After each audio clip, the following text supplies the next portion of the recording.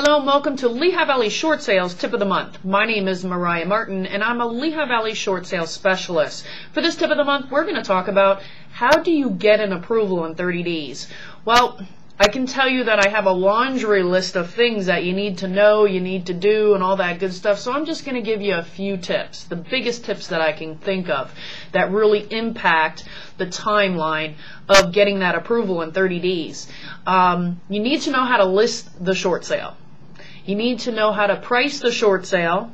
You need to know how to reduce the price of the short sale, and you need to know that the bank is not going to accept lowball offers.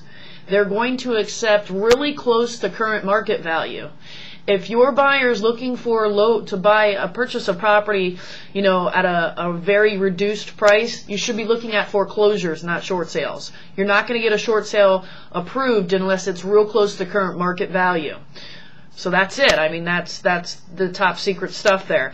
Also, you want to make sure you keep moving the file weekly with the bank. There's progress every week, and if there's not, you need to escalate and talk to a boss or supervisor. Hopefully this information was helpful to you, and if you need help with short sales, you know where to go.